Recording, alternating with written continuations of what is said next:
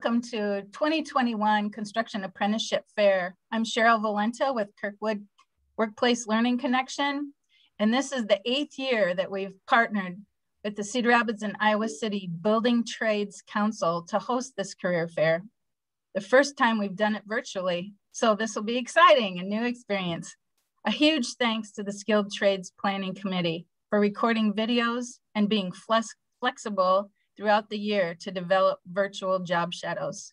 We're super fortunate this morning to have 11 different skilled trades professionals on the webinar today to help answer your questions. So feel free to type in your questions at the bottom of your screen in the Q&A section.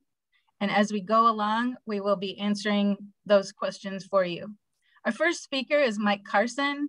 He's the training director of IBEW NECA Electrical Apprenticeship Training Center, and he will provide an overview of the common steps it takes to get into the construction industry as an apprentice. Hey, good morning, everyone. So yeah, like Cheryl said, typically we do this in person, and we have anywhere from 800 to 1,000 students come through in a couple days, and then we do a lot of talking and 10-minute bursts to tell everybody about what we do in our specific trade. So thanks for plugging in and looking into the opportunities and what we think is a rewarding career opportunity. You were sent some links, like Cheryl had said, for some videos, and also you should have had a flyer from ICANN. I'm going to talk a little bit about some statistics in there as well. But anyway, like Cheryl said, there's in our area about 12 different building trades. There's a couple other ones that maybe are a little less represented in Eastern Iowa, but they do exist. But anyway, we're going to talk to you a little bit today about what we do specifically in our trade. We are in the construction industry. These are apprenticeship programs, so that they are earn while you learn. So if you are offered an apprenticeship position with one of these trades, you go to work immediately for one of the contractors that represent these trades. You start earning a paycheck from day one, and then they'll also plug you into the related classroom and lab instructional training that goes along with that. Each of us has a little bit different way that we set up our programs. Some of us are 3-year programs, some are 5 years. It just depends on if the schooling is a full week at a time for several weeks throughout the year, or if it's one night a week or one day a week for a normal school year. Some go to night school. So that part of it differs a little bit, and you can find out more about that by directly contacting any of the other training directors in those specific trades. But, Cheryl said that I represent IBEW and NECA. So that's the two-part of each of our programs. IBEW is International Brotherhood of Electrical Workers. And then the management side of that is the National Electrical Contractors Association. So each of these building trades is set up similar to that. We have a multitude of contractors that we work for, and then we train people for this industry, specific industry. And you have a great career when you're done. Qualifications for each of our programs are a little bit different, but I think for most of us, for sure you have to be a minimum of 18 years old.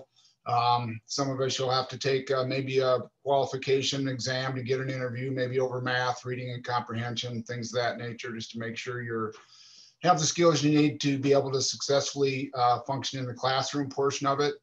And a valid driver's license is really important as well, because typically the first thing you do when you get sent to a job site is get put in a pickup truck, and you're delivering materials, picking up tools, things of that nature. So having a good, clean driving record is important. So keep that in mind while you're in high school. A couple of statistics I wanted to point out from that ICANN brochure. On page 7, I believe it was, it said that the average annual salary of a registered apprenticeship program graduate is $60,000. So that would be if you took all the different wage rates of all these different trades represented today in a given year, would be a minimum of $60,000. So it really depends on what trade. It's more than that now, because everybody's getting an annual pay raise currently between May and June. And that's another benefit of union building trades, is what we call a collective bargaining agreement. So, you know, we bargain for our contracts every year, every couple of years, and have great wages and benefits.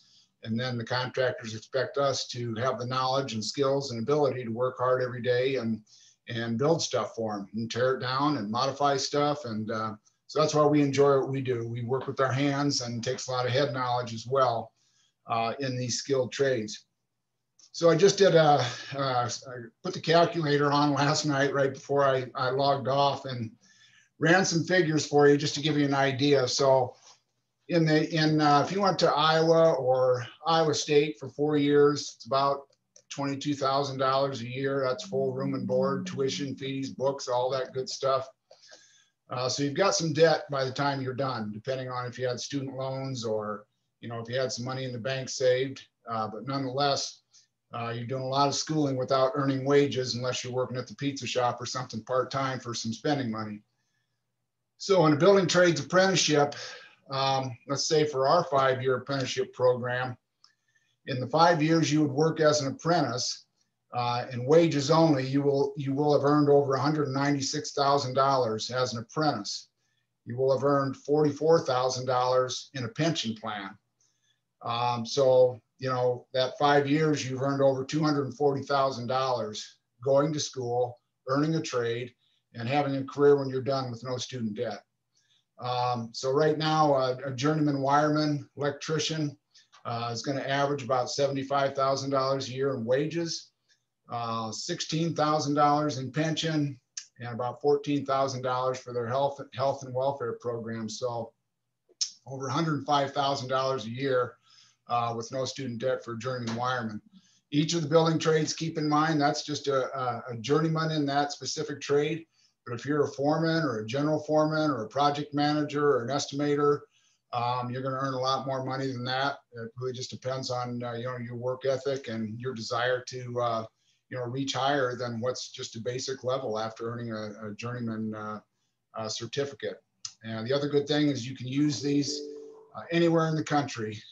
So you can work in Cedar Rapids, Iowa City area, East Coast, West Coast, Hawaii. It doesn't matter as long as you've got that union ticket that says you're an electrician, carpenter, sheet metal worker, plumber, pipe fitter, bricklayer, iron worker.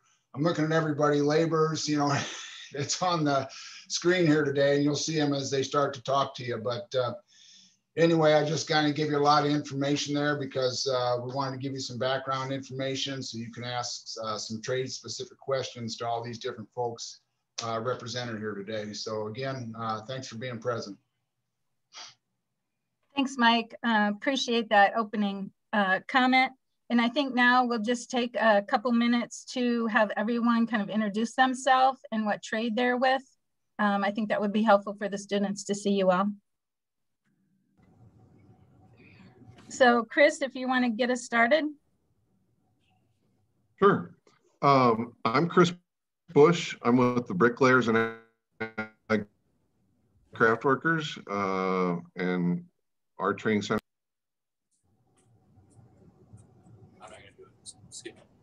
John. Hi, I'm John Delaney, and I work at the Carpenters Training Apprenticeship in Cedar Rapids. Glad to be here today and answer any questions you might have. Thanks, John. Seth.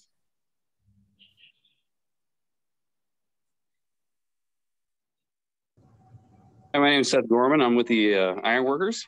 I'm apprenticeship coordinator there. Looking forward to talking to you kids today. Thanks, Seth. Joey. I'm Joey Papura. I'm from the Laborers. I'm the apprenticeship coordinator and the instructor over here at Laborers Local 43 in Cedar Rapids. Daniel. Good morning. My name is Daniel Bark. I'm with DF Bark Consulting. I am the full-time recruiter for the Millwrights, and I'm an honor to be here today. Thank you. Derek or Justine? My name is Justine Golder. I am the training coordinator for the painters, drywall finishers, and glaziers. My name is Derek Molnix. I'm a representative for Glaziers Local 581 and 1075 and the Director of Servicing for our District Council. Awesome, thank you. Chip?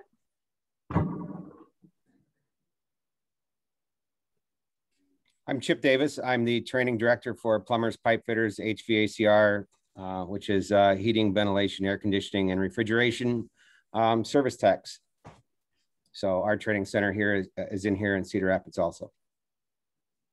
Yes, and that's where we usually have construction apprenticeship fairs, within that building. Correct. And then Rick.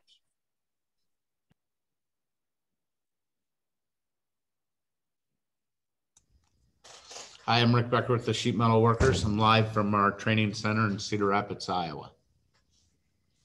Been a union representative for about 15 years, so be happy to answer any of your questions. Wonderful, thank you. Did I miss anybody? Okay, great. So we'll start out with our first question that's coming in. This is from Centerpoint Urbana High School, Steve Spiker's class. So thank you for joining us. What time of the year do apprenticeship programs begin?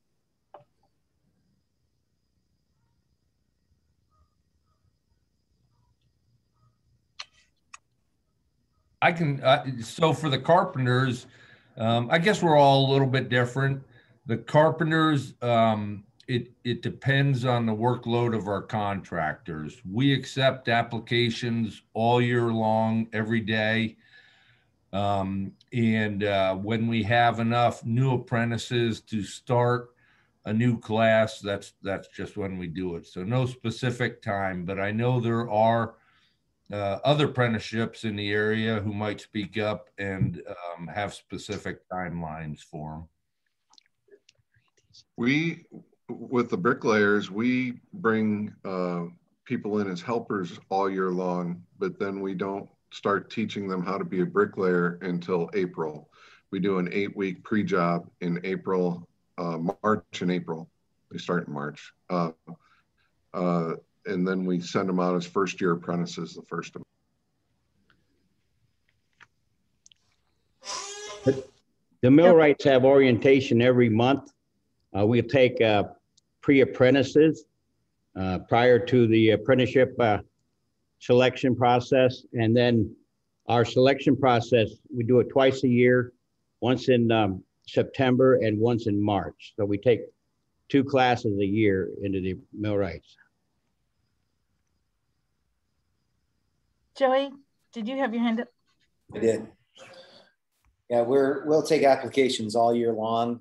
We usually start revising our applications anywhere starting in late January and February. But we will run all the way until June, waiting for obviously the high school students to get out and who have interest. And then we'll do our final interviews, usually the second week of June. Okay. And then we're full blown after that. Chip?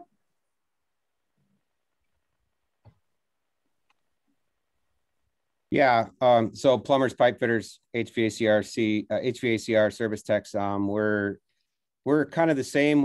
We have a mechanical helper position that we put people into all the time. We take applications year round. We start new apprentices year round based on contractor demand and get them started right away and then just blend into existing classes going on as we can make it happen. So we're continuous.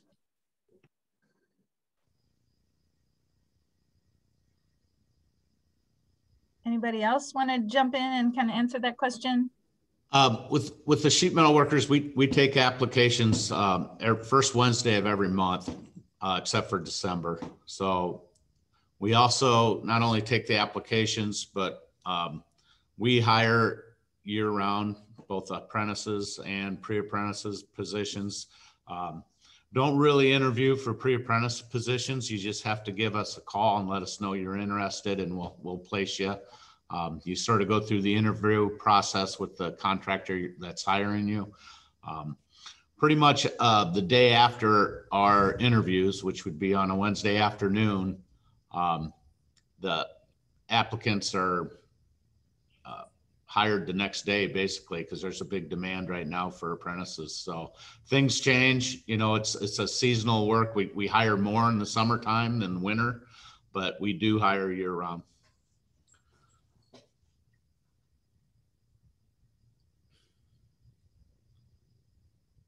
Okay. Anybody else want to answer that question?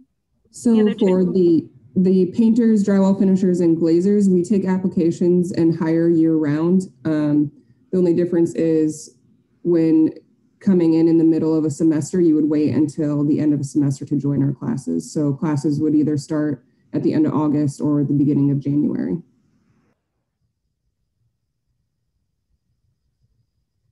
Thank you. Okay. I think that answers that question. I have a question. What kinds of classes would a student take in high school to really put themselves in a position where they would be a good fit for any of the trades? So I can say for the carpenters, as well as some of the more technical trades, math is huge. And being able to understand that math in a practical application, not just memorizing formulas in a book, but being able to use that math. Aside from that, we all love people with good attitudes who want to be a team player.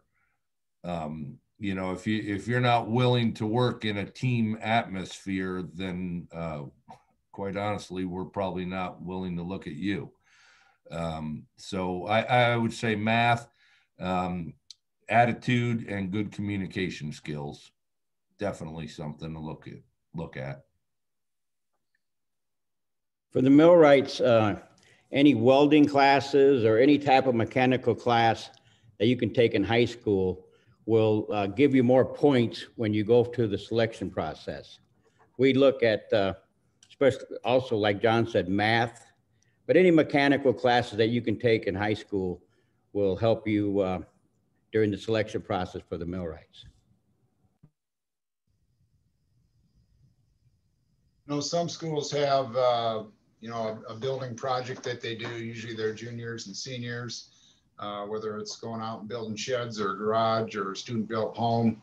If you're really interested in the building trades, that might be something you look at, or any industrial arts class. Typically you can take wood shop, you know, when you're in middle school, but you know, for sure, I just tell students that's a good place to start, whether it's wood shop or metals or welding or auto mechanics, anything, just to, because the number one thing the teacher is going to do is teach you safety rules, how to work with tools safely, how to follow directions. And if that's something you enjoy doing, working with your hands and building things, then it's going to show you have a strong aptitude toward our building trades.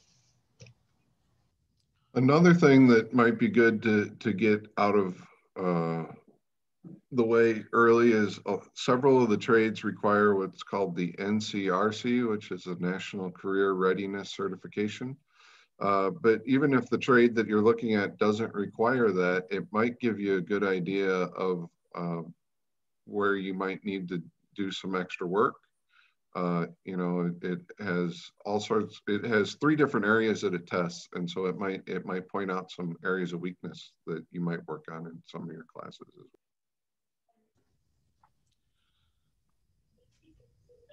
So I can add a little bit also.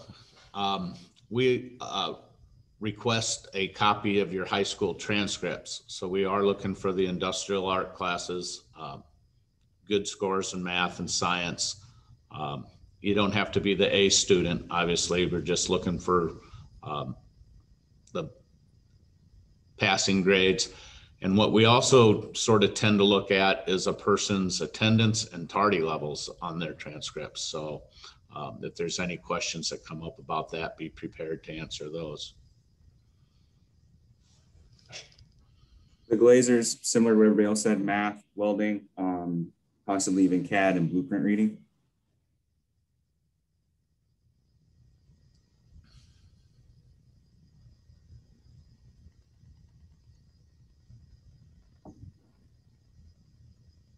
Okay, anybody else for that question to answer what types of classes to take in high school?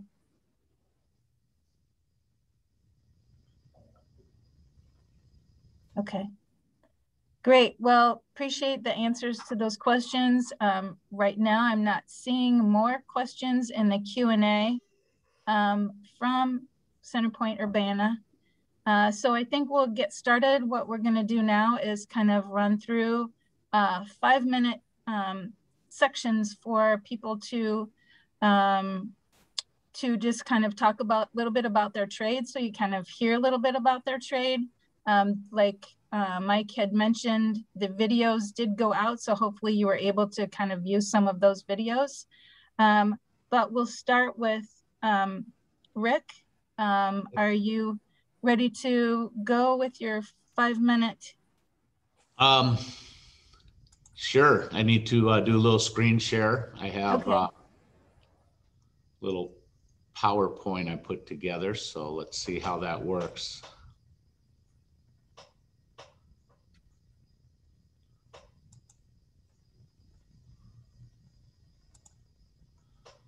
Hit share. Can everybody see that? Yes. Okay, let me put it. So for us, we're a little bit confusing because we're Smart Local number 263. We are the sheet metal, air rail, and transportation local. So that means we only represent sheet metal workers for our local number of 263, but there's 4 other sheet metal worker locals in the state of Iowa alone. There's 200 of them within the U.S. And Canadian borders. We also represent people that work at airports, railroad yards, engineers, and our transportation sector is like bus drivers and subway and trolley people. So we have a wide variety of people we represent all underneath one umbrella, but we are just a small local here in Cedar Rapids as far as our local number 263. Our sheet metal joint apprenticeship and training facility is right here in Cedar Rapids, 566th Avenue Southwest. It's ran primarily by sheet metal workers. It was built by sheet metal workers, paid for by sheet metal workers. It is a facility solely dedicated just to training sheet metal workers. So our local union office and our training facility are 2 separate things. So here I have just a little video. Let's see if it works. You can watch it, only a couple of minutes long.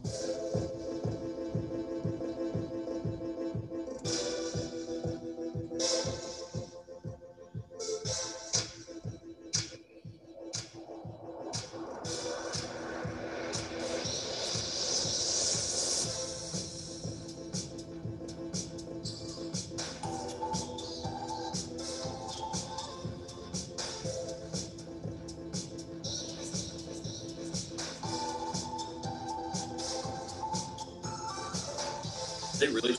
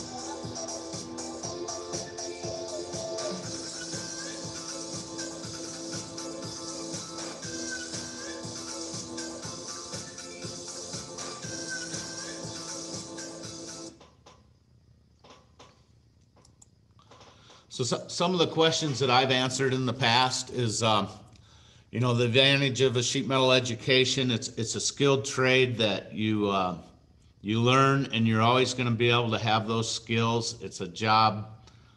You get job placement and advancement opportunities after you, as you get into the apprenticeship program.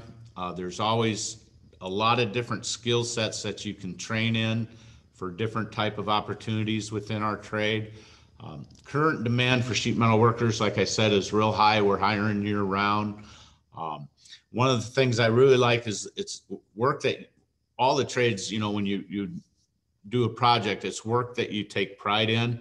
I can drive around town still 15, 20 years later and see projects that I took part of, and I take a little pride in that. And I say, hey, you know, I helped put the architectural metal on this, or I did the duct work in this building. So there's a lot of pride involved. Let me get back to my screen here. Whoop. Stop the share. So if you look behind me, these are all projects. I'm in our training center along with the tin men. These are projects that our apprentices make. This might be a project that they have to accomplish in one class period of time. We'll do hayvac work. We do industrial work, which uses different types of metals. Stainless is primarily the metal we use in industrial, black iron. So you'll learn welding skills. You know, we work on all the different fabrication process. It starts out as simple as finding out a pattern to weave a basket. You know, once you learn the fundamentals of basic layouts, you can pretty much fabricate anything in our industry. So that makes it a challenging and awarding career. So I'm not sure how much time I have left, but that was my presentation. Any particular questions for the sheet metal workers, I'll be happy to answer. I don't see any that's come in right now, but if they do, I'll certainly let you know. Okay, thank you. Yes. So we'll move along to our next presenter, which will be Justine or Derek.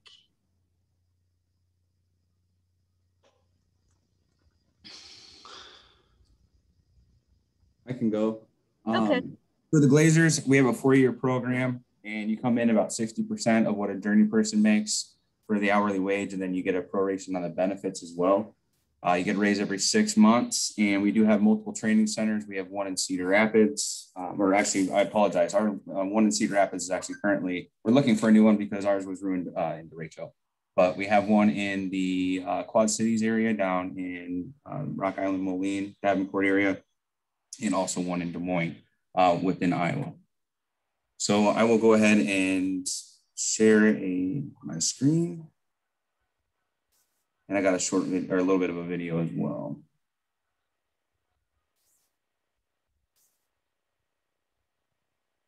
So exactly what does a glazier do? An architectural glass and metal technician is called a glazier. A glazier is responsible for selecting, cutting, installing, replacing, and removing all types of glass, engineered materials used in creating the envelope of a building. The creative use of large windows, glass doors, skylights, and sunroom additions make buildings bright, airy, and inviting. Additionally, you could be glazing interior work, creating storefronts, installing decorative handrails, and even installing high-end shower doors. But it doesn't stop there. As a glazier, you would be responsible for work on the glass exteriors of large commercial buildings, replacing storefront windows for establishments such as supermarkets, auto dealerships, or banks. You'll be cutting, grinding, polishing, and using sealants, of course. The handling of sheets of glass in the warehouse and during transportation and installation, using slings and power lift devices like scissor lifts and forklifts.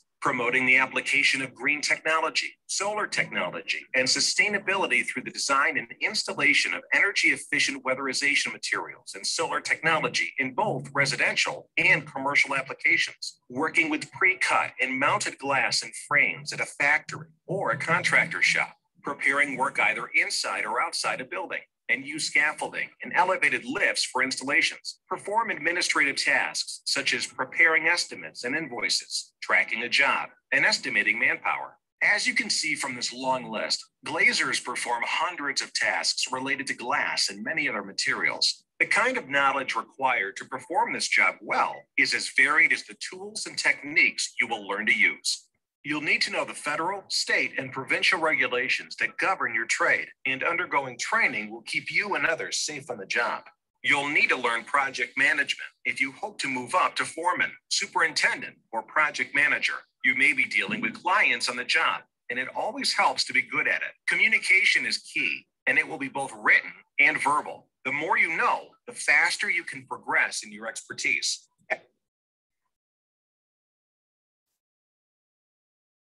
All right, I know we're limited on time, so I'll go ahead and leave it there so that way Justine has some time for her presentation as well. Okay, so for the painters and drywall finishers, we're pretty close to the same as the Glaziers. We have a facility in Cedar Rapids as well as Milan, Illinois. We start off at about 60%. The painter's apprenticeship is a 3-year program, and the drywall finishers program is 2 years, a raise every 6 months. But yeah, let me share my screen really quick and I will share a video of the painters.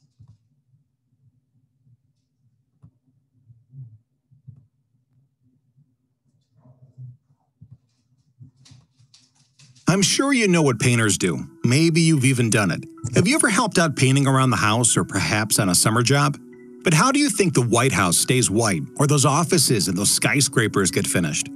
Skilled IUPAT commercial painters. That's how. IUPAT painters are thoroughly trained to be the best and most qualified painting professionals for all commercial projects. Painters apply paint and other decorative finishes to residential, commercial, and other structures. They are able to choose the right paint or finish for the surface to be covered by taking into account durability, ease of handling, method of application, and customer desires. Some IUPAT painting projects require an artistic touch for the restoration of historic buildings, and IUPAT painters are well prepared to handle these and any other painting job. What do commercial painters do? Typically, a commercial painter will be tasked with the final stages of a construction job in places like office buildings, hospitals, and shipping centers. The finishing touches, so to speak. The types of tasks performed by a commercial painter on the job are varied. You may fill cracks, holes, or joints with caulk, putty, plaster, or other fillers. Cover surfaces with drop cloths to protect surfaces during painting. Smooth surfaces using sandpaper, scrapers, brushes, steel wool, or sanding machines. Paint spills, dust from sanding, and other materials must be cleaned and removed from a completed job site. As a commercial painter, you'll paint walls, buildings, and other structural surfaces using brushes, rollers, and spray guns as laid out in the work plan or specification. What kind of knowledge do I need? The kind of knowledge required to perform this job well is as varied as the tools and techniques you will learn to use. You'll need to know the federal, state, and provincial regulations that govern your trade, and undergoing training will keep you and others safe on the job. You'll need to learn project management if you hope to move up to foreman, superintendent, or project manager. Customer service. You may be dealing with clients on the job, and it always helps to be good at it. Communication is key, and it will be both written and verbal. Engineering and technology. The more you know, the faster you can progress in your expertise. The basic skills needed to be a good commercial painter are the same as those that make up a professional tradesperson. You'll need to be effective at listening skills, listening to others, not interrupting, and asking the right questions. Problem solving. Thinking about the pros and cons of different ways to solve a problem. A basic knowledge of math, chemistry, and color theory are crucial to the commercial painter who will need to apply that knowledge and use these skills in applications specific to the painting trade. Of course, the bulk of your job is going to be the handling of paints, solvents, tools, and materials, and to be an excellent commercial painter, you will have to master them. let's look at the physical abilities you'll need to make a good commercial painter. If you have issues with your hand strength or working with hand tools, this may not be the job for you. You must have balance, endurance, and be in good physical condition. You can have no chest complaints or allergies related to paints, solvents, or dust.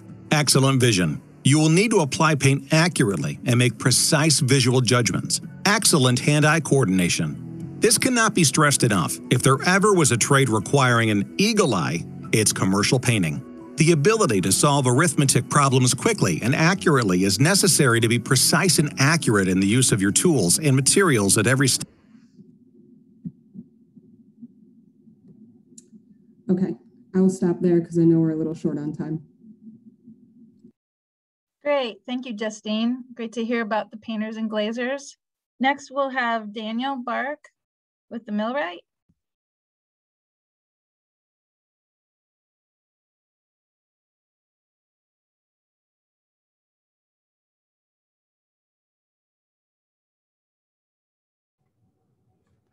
Good morning.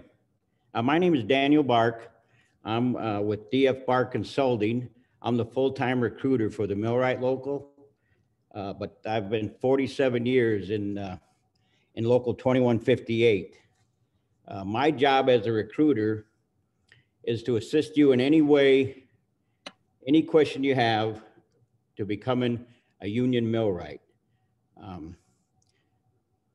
The millwrights cover from Grinnell, Iowa, all the way over to Rockford, Illinois. We have a large local, but I'll talk a little bit more about that after I play my video.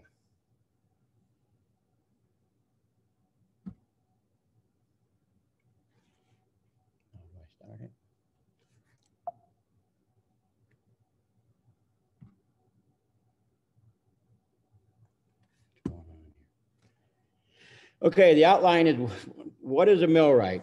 The millwrights, we install, level, and align industrial equipment. Any type of equipment that rotates or moves is the work of the millwright to level, align, and install. I'll talk a little bit about our millwright local union and our apprenticeship program. Our millwright local union is 2158, and our apprenticeship program is a 4-year program that covers almost every aspect of the apprenticeship program. And after the video, I'll talk a little bit about the next steps to pursuing your career as a union millwright.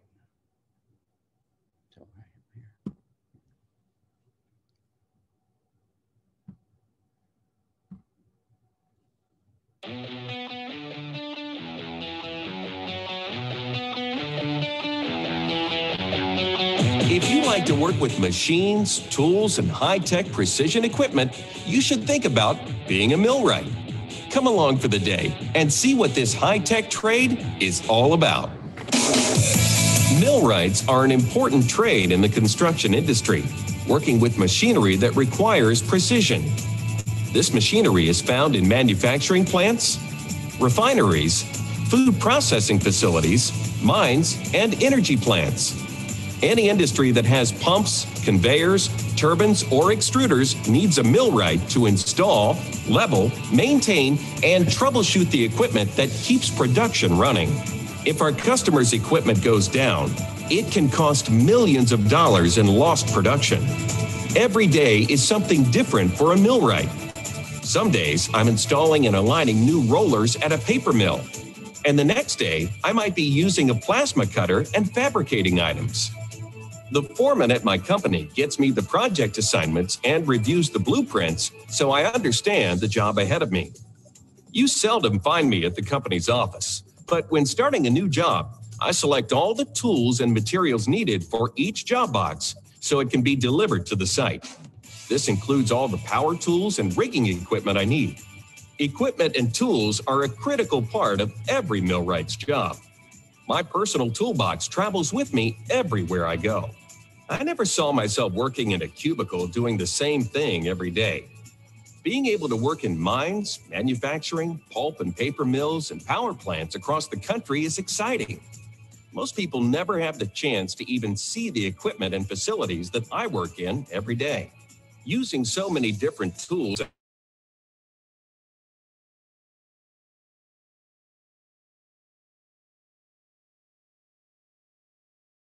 with precision. Welding equipment and torches are necessary to cut, join, and fasten metal parts together. Millwrights even have a chance to operate some of the larger equipment in plants, and of course, become very skilled in using overhead cranes and hoists to place equipment in just the right place. I learned how to become a millwright by completing an apprenticeship. Apprenticeship is a great way to go to school, learn your profession, and work, earning wages and benefits from day one. The apprenticeship is 4 years, requiring a combination of classroom, hands-on training, and work hours. The trainers in the Apprenticeship Center were so helpful in preparing me for millwright work. Whether welding, aligning parts with optics, or calculating rigging capacities, those are all skills I need on a daily basis. I enjoyed the apprenticeship program so much that now I teach a few classes to the apprentices at night. Okay, how do I go back to my...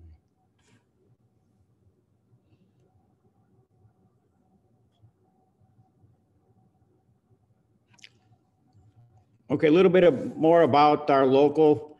Of course, we offer the apprenticeship, but it's free, expert training, and you earn while you learn. We have excellent wage potential and benefits. Our journeymen have earning potentials up to $120,000 a year. Our pension contribution is over $14 an hour. So every hour you work, $14 an hour goes into your pension. And our health care is provided by the contractor, so you pay no out of pocket for health care. More about our apprenticeship. Before the apprenticeship selection, we have what we call the pre-apprentice, where you can work under the supervision of an experienced millwright while you're going through the application process. And once you're selected, our apprenticeship department offers a 4-year program with cutting-edge classroom education worth about $120,000 at no cost to you. Also, our apprentices on an average from the first year to the 4th year earn about $50,000 while they are going to school. Our next steps during the apprenticeship, you'll request your seat at the next apprenticeship application orientation meeting, which is offered the first Tuesday of most months. You can reserve your seat through my website, DFR Consulting. Guidance, it's my job. I'm hired strictly to help you through the application process. Any questions you have, I'm becoming a union millwright. If you go to my website, ask a question, or you can call me. I will assist you all through the process of becoming a union millwright. I've got 47 years in the trade, and that's why I was hired by the millwrights to do nothing but assist in the apprentices through their application process. You'll attend an application meeting down on our office is in Bettendorf, Iowa, because we cover such a wide area. You'll submit the required documentation, and you'll go through the selection process. You take a math test and the interview. Now, some of the ways you can get a hold of me, I have a LinkedIn, a website, email, and phone. You can call me anytime, send me an email, go to my website. Any way I can help you become a union millwright, that is my job, and I look forward to it. And once you're chosen for the apprenticeship, you will become part of our brotherhood of Local Union 2158. And you receive all the training, support, work, and the benefits it has to offer. Thank you. Great. Thanks so much, Daniel, for explaining how to become a millwright. Next, we'll have Joey Purpura with the laborers.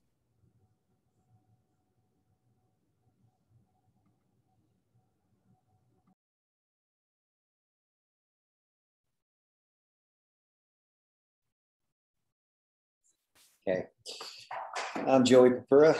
I'm the apprenticeship coordinator and the instructor from Labor's Local 43. Our apprenticeship program can range anywhere from 2.5 years to 4 years. 80 hours of training a year is the minimum requirement, 1,000 hours working in the field. Obviously, we are an earn and learn program. As the well-respected trades, our program and training isn't as finely detailed and difficult as some of the other trades. We do the general math, construction math. Pretty much we're a hands-on kind of group. We are like the kind of the jack of all trades. Every one of these trades and the local contractors, laborers are with these other tradesmen, from your building construction to your heavy highway to the carpenters, obviously millwrights, iron workers. We work hand in hand with everyone. But like I said, as we're jack of all trades, we work under different contracts through the construction industry in Eastern Iowa and statewide. First one we deal with is building construction. That's general construction. So we'll work from everywhere on high rises to concrete construction, traffic control.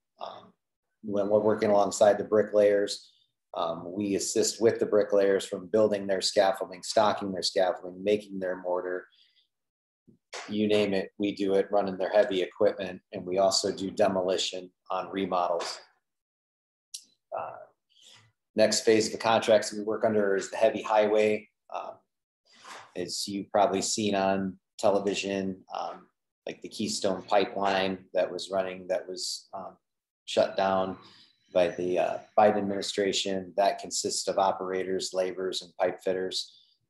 We have a big play in all of that.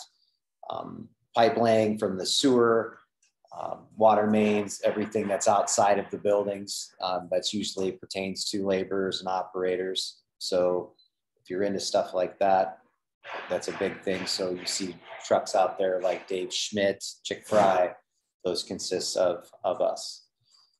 Utilities and distribution, so working alongside with the electricians, we'll come in and we'll bore out holes and pull out curbs, you know, streets, and then we'll put in lines, utilities, and then the electricians will come in and put their lines in through, and then do all their fancy electrical work. Working at wastewater treatment plants, obviously we pour an excessive amount of concrete. That's kind of our bread and butter for the most part. Green, solar, we work alongside electricians with that. Wind farms, nuclear power.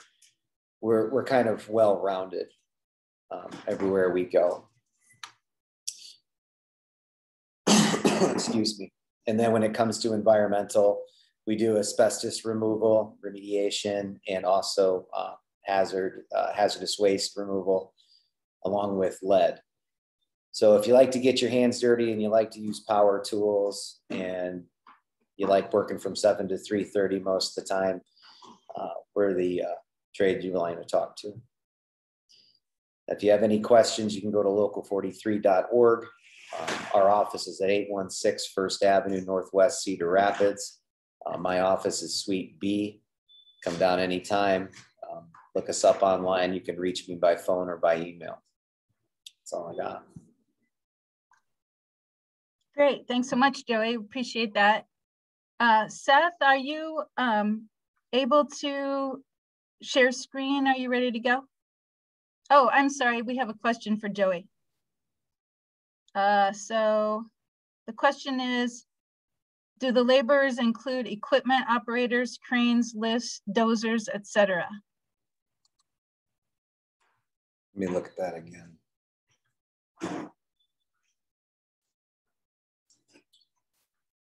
We, under certain contracts, in certain, we have rough terrain forklifts and skid loaders only.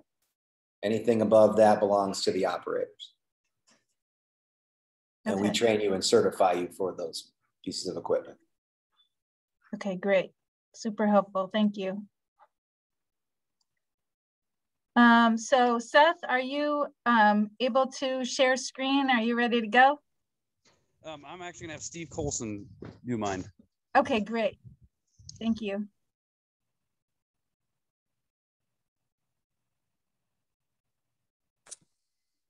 Hi, I'm Steve Colson. I'm with Ironworkers Local 89. Our training center, our apprenticeship is a 3-year program. Most like everybody else's, it's an earn as you learn type of program. We have several different facets to our trade as well. So we're bridge, structural, ornamental, and reinforcing ironworkers. So we pretty much start from the ground and work our way up. We don't have a video today, but we're going to kind of do a little tour of our training facility, kind of show you a few different things that we do as well. If you give me just 1 second here.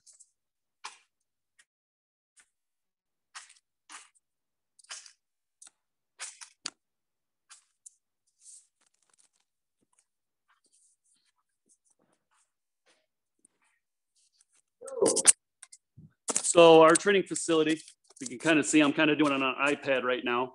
We have several welding booths. Welding is a big part of our apprenticeship and our trade. So we do different processes when it comes to welding, everything from stick to wire to TIG. We cover it all.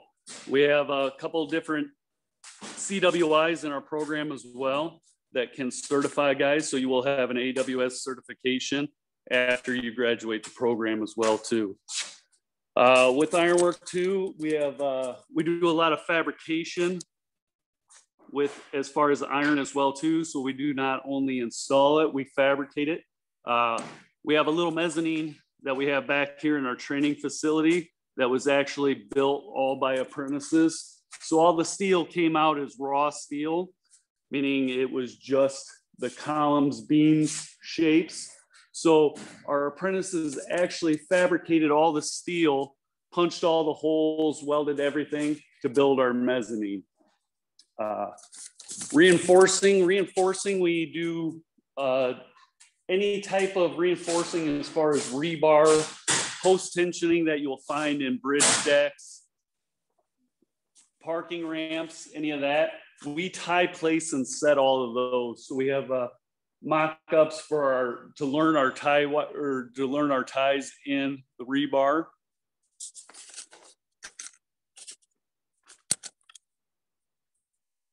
Hopefully I'm not being too jumpy around here. And ornamental, we build everything as far as doing decorative stairwells, mezzanines, handrail. We fabricate, build, and install all those things as well too. I know we're kind of short on time, so if anybody's got any questions, I'd be more than happy to answer for them.